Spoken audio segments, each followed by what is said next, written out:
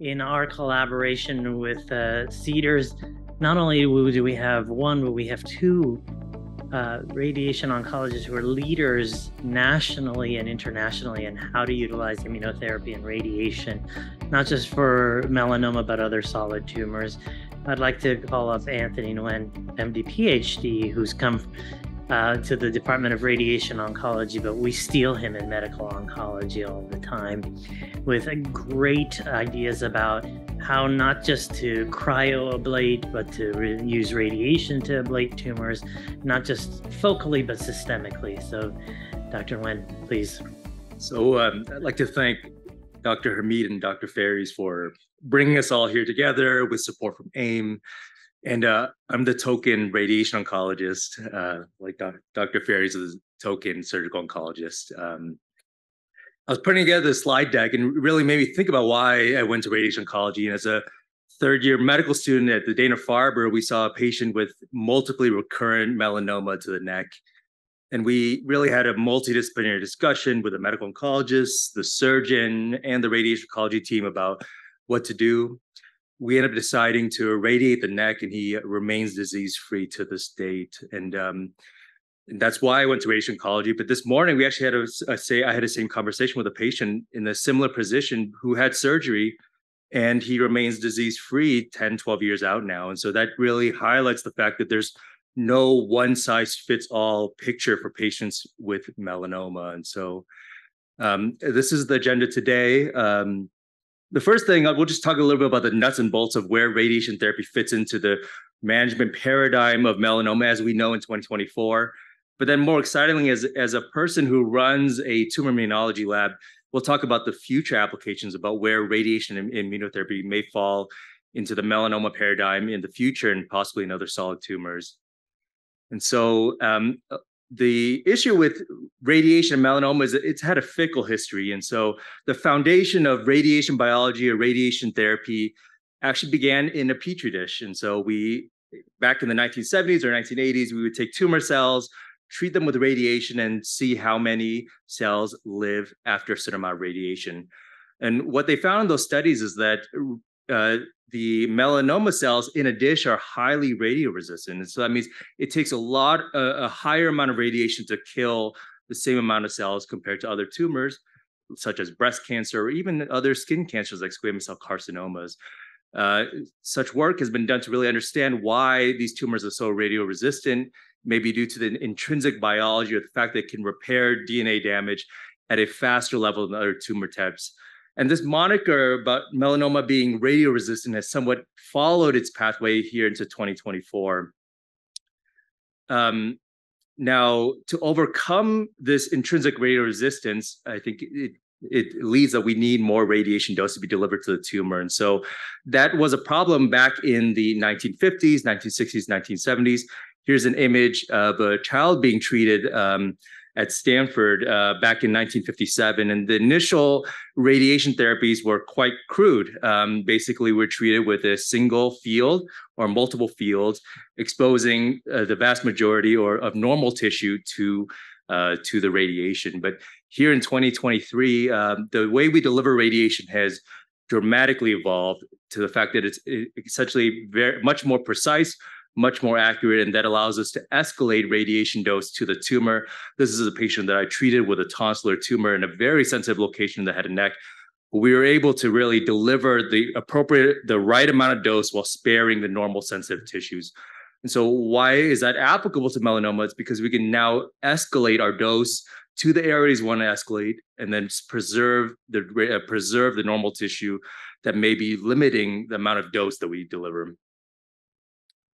Again, why does this matter for melanoma? Because, again, we can really escalate or really treat the areas we want to treat. So these are examples of things like targeting brain mets, lung mets, or even in the spine, but really trying to carve the radiation off the normal tissues, and essentially becomes, as we call it, a radiosurgical procedure.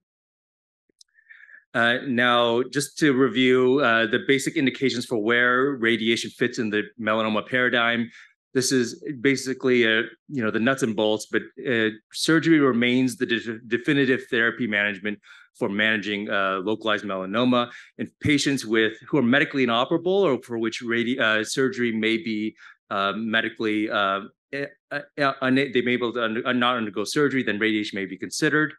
For the primary site, if you have a tumor that's either desmoplastic or has extensive neurotropism, where we think that there may be high risk of recurrence, then we may consider radiation to the primary site. And then when we think about patients with nodal disease, we often consider radiation as well. In a randomized trial, it's shown that actually the adjuvant radiation to the lymph node areas can actually reduce the risk of an in-field nodal recurrences.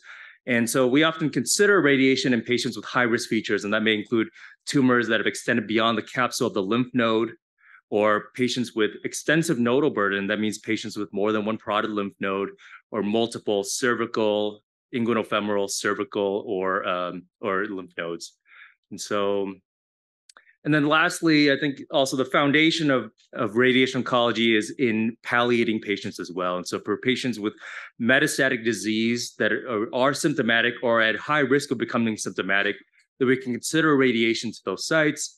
And so that may be delivering radiosurgery to limited brain mets, or maybe delivering stereotactic body radiotherapy to painful spine mets or other visceral mets. And so now that we've gone through the nuts and bolts of where radiation stands in the melanoma paradigm in 2024, we can talk about a topic that actually is more interesting to me, and that's where we think the field of radiation and immunotherapy may come in the future. And so what's the rationale for combining immunotherapy and radiotherapy? Well, the fact is that the full efficacy of radiation requires an intact immune system. And so it's been shown by studies from the 1970s and here also by Dr. Xiao back in 2015, that when you deplete T cells out of an animal, the fact is that radiation doesn't work as efficaciously. And so it requires an intact immune system, and specifically the function of T cells to really carry out the tumor killing that extends beyond the intrinsic tumor killing processes of focal radiation. And so because this process is so dependent on T cells, it made sense that if you can unlock or take off the brakes off T cells with immunotherapy, this can be a natural enhancing partner.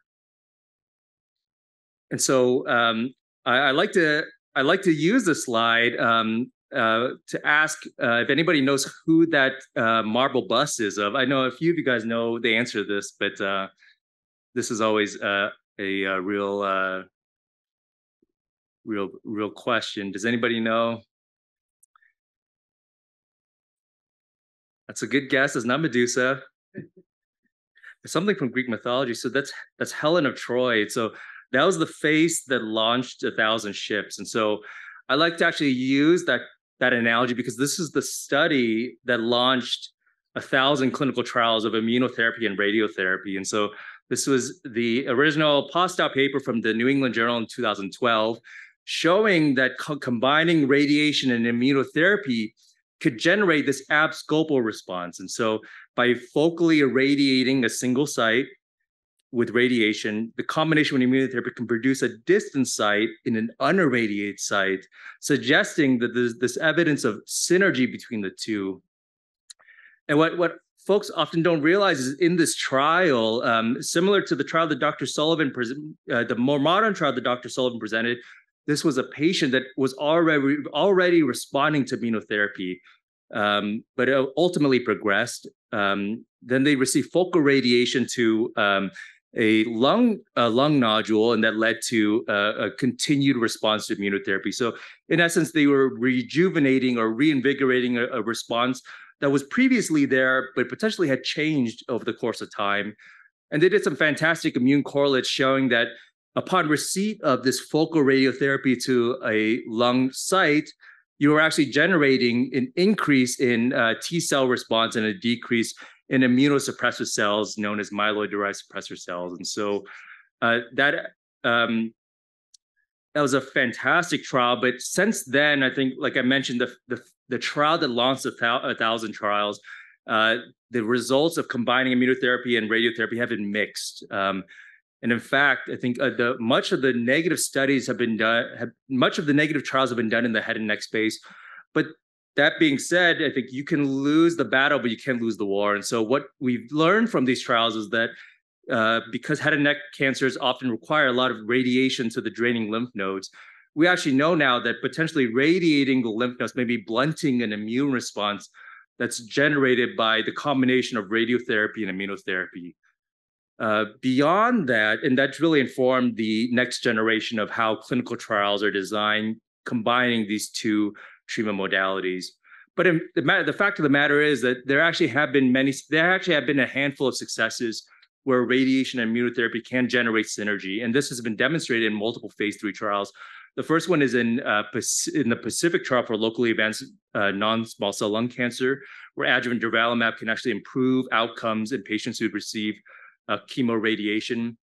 And then more recently in a phase 2 trial from MD Anderson, where after patients receive ablative radiotherapy to a lung tumor, the addition of immunotherapy actually improved outcomes in the long term. And so this is a new hope that we can potentially more logically design trials for these in the future. And in fact, suggesting that we recently actually had a workshop at the NCI where we brought together thought leaders of radiation oncology, medical oncology, surgical oncology, and industry together to really think about what are the best ways to combine immunotherapy with radiotherapy. This actually happened back in January, and we really brought up three major questions. The first one is, for the past 10 years, we've been really thinking about these two treatment modalities as working additively or synergistically. But I think with the preponderance of data in front of us, we have to really consider the fact that they actually may be even acting antagonistically, and that's something that we have to overcome. The second question really related to the tumors that we really want to look at, the targets that we want to go after, and the timing of the treatment involved. And so I'll talk a little bit about the timing later as a really important question. And the final thing is, what are the appropriate clinical endpoints for these trials? We often like to think of overall survival as the gold standard clinical trial endpoint. The fact of the matter is, in many patients with solid tumors, the progression-free survival or events-free survival is just as critically important in delaying the treatment, delaying going down further lines of systemic therapy. And so the first lesson is that basic science is the key to advancing immunotherapy, radiotherapy combinations in melanoma and other solid cancers. And to highlight that, I think on the far left-hand side, we really think, when we think of in the far left-hand side, we just look at some how we used to characterize the immune system. And this was basically done with cell surface markers, where we try to look at how these markers can correlate with immune response. But now in 2024, we now have a wealth of new technology to really understand the immune response at a very granular single cell level. And so this is done through single cell RNA sequencing or even spatial transcriptomics, where we can look at not just the immune system as a whole, but we can actually look at the granular patterns of gene expression of individual immune cells that really tell us how things respond to immunotherapy and radiation. And one of the ways that basic science has really changed our practice, or at least here at Cedars-Sinai, was one of the studies that showed that actually that the microenvironment of liver metastases was actually potentially blunting a response to immunotherapy. And so this is work done out of the University of Michigan, but basically showing that macrophages, or the macrophages within liver metastases, were actually impairing responses to immunotherapy. And so now moving forward, we collaborate with Dr. Hamid and Dr. Faries, and we consider ablative radiotherapy to patients with liver metastases to potentially, overcome these immunosuppressive signals. And in fact, similarly, building on that concept, at that NCI workshop, we had a competition for who could come up with the best clinical trial. And not to tout my own horn, but we actually came up with the top trial, which was combining liver SBRT with immunotherapy to try to really rejuvenate or reinvigorate a response to PD-1 blockade, and we won some Wisconsin cheeseheads for that prize. The second lesson is that timing is everything, and so this, of course, doesn't apply to everything in the world, but also to immunotherapy and radiotherapy. And work that I've done with Stephen Shao basically shows that the immune system actually responds at a very time-dependent manner after you receive radiation. Radiation isn't just a tumor-killing event, but it also induces a de novo immune response that could potentially serve as an instigator of T-cell recruitment to the local tumor microenvironment. And so, as Dr. Hamid mentioned in his opening talk, that there are some tumors that don't have that level of T cells that are present that are required to mount an immune response to PD-1 blockade. And so we think that radiotherapy can serve as that appropriate instigator in the right context. And then again, timing is everything. And we talked about, I alluded to this early in the talk, but one of the issues also is when to give the radiation with immunotherapy. And the fact of the matter is that the vast majority of trials, or at least the initial trials, have looked at concurrent immunotherapy and radiation. But if we were actually to go back to basic radiobiology principles, we actually know that T cells are quite radiosensitive. They're the first cells to die.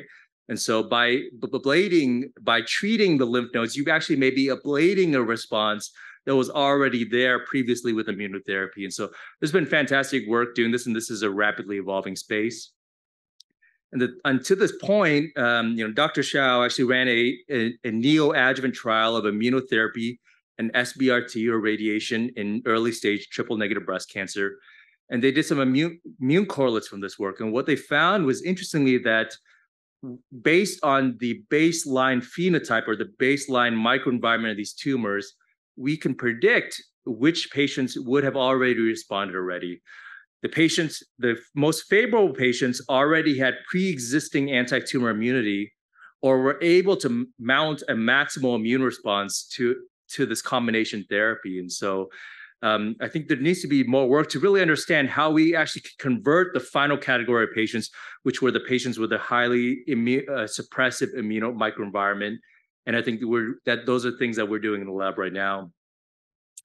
And the last lesson is that we potentially need better combinations or better targets on top of immunotherapy, radiotherapy backbone. And there's been some fantastic work looking at T-cell based checkpoints, but as a person who's very interested in macrophages and innate immunity, I think there's a whole host of other immune cells, in addition to NK cells and T cells, that we haven't really fully taken advantage of. And in fact, these cells also have their own checkpoints or breaks that are limiting their activity. And we actually find that other groups and us, we find that when we target some of these checkpoints, we can actually augment a response to radiotherapy. And in fact, in our data, we show that actually by targeting some of these innate immune cells, or non-T cell based, such as neutrophils or myeloid-derived suppressor cells, we can actually unlock a level of new anti-tumor immunity and actually instigate T cell recruitment, expressing several markers of central memory that were not fully present prior to treatment. And so, in conclusion, I think we talked a little bit about the basic radioresistance of melanoma, but the fact that modern techniques can actually overcome some of these hurdles in terms of better incorporating radiation into the current melanoma paradigm. We talk about how adjuvant radiation should be considered in patients with high-risk features, but that this is obviously an ongoing conversation, a careful conversation that requires multidisciplinary input from the surgical oncologist, the medical oncologist, and the radiation oncologist. And then we talked about, again, something that's near and dear to my heart, which is how do you use radiation to potentially overcome resistance to immunotherapy and reinvigorate a response to radiation? So this was a patient from that triple negative breast cancer trial where the patient was treated with focal radiotherapy to the circle in red with immunotherapy, and then that focal treatment was actually able to produce a systemic response outside of the field. And so there's much exciting work to be done to really understand the next iterations of these targets, but with that, I'm happy to take any questions, but I'd like to acknowledge our radiation oncology department, several folks in the lab are funding sources, and again, just a wonderful and close collaboration with Dr. Hamid, Dr. Faries, and the rest of the Angeles team. Thank you.